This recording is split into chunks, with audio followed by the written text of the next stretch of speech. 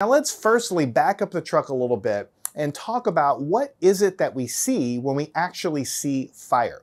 Fire is a visible manifestation of a chemical reaction called combustion. We've all heard of combustion. Now, combustion occurs when a fuel reacts with an oxidizing agent, usually it's oxygen in the air, and that produces heat and light and various reaction products like carbon dioxide and water vapor.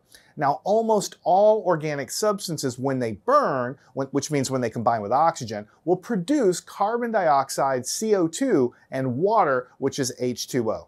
Now, depending on exactly what you're burning, you can obviously have additional products, but if you have complete combustion of organic substances, usually that's what you're getting, carbon dioxide and water. Now, carbon dioxide is CO2, but if there isn't enough oxygen available for complete combustion, then you might get carbon monoxide, which is CO, one atom of each, instead of the CO2. And in many combustion reactions, you actually get a whole host of products. You'll get a little carbon dioxide, you'll get a carbon monoxide, you'll get the water, and you'll have a lot of other unburned products like soot and other things that are not completely combusted, oftentimes, for instance, in a campfire.